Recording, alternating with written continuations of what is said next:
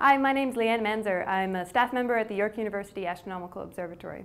In this video, I'll be talking to you about how to use the 40cm telescope for solar observing. As per the introductory video, I have removed the cover from the 40cm, the dome is open, and the sun is streaming in. So now we can start by observing the sun. So the first thing I want to point your attention to are these covers that have stayed firmly on the telescopes.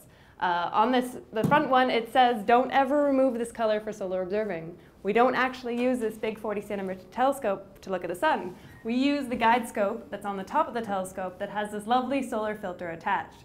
This solar filter only allows a small percentage of the light to come through and therefore are allowed to study the sun. Again, the finder scope way in the back here also has its covered on, so make sure that all three covers stay on throughout this whole process. So the next thing we want to do is actually point the telescope at the sun. So to move the telescope, you'll want to use the hand paddle and then press the north, south, east, west buttons on slew speed in order to get the telescope in the general area where the sun is.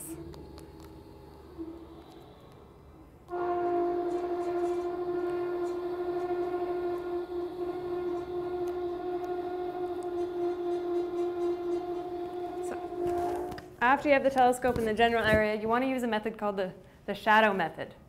So here you can see, if I put a white piece of paper down, you can see the shadows from the guide and finder scope reflecting down onto this white piece of paper. What you want to do is move the telescope in order to minimize those shadows as much as possible. You want the light to come straight down and cast very clear shadows down on the white piece of paper. So I'll do that.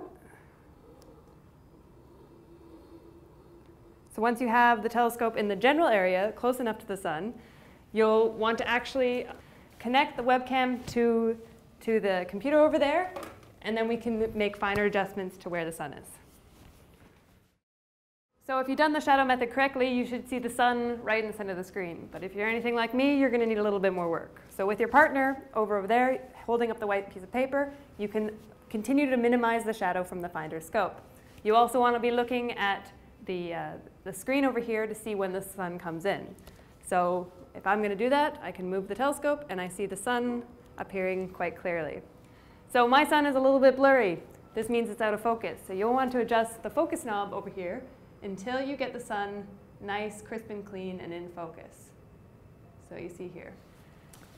So the next thing you want to do is make sure that the sun fills up the entire thing. It should fill up most of the screen of the webcam, so I know it's quite in focus and it's centered quite well.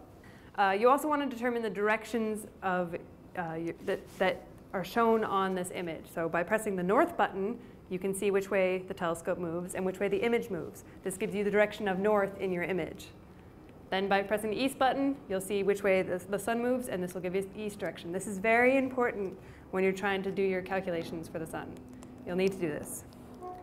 So after you get it centered, you'll want to take your images as described by your professor and in your project handbook.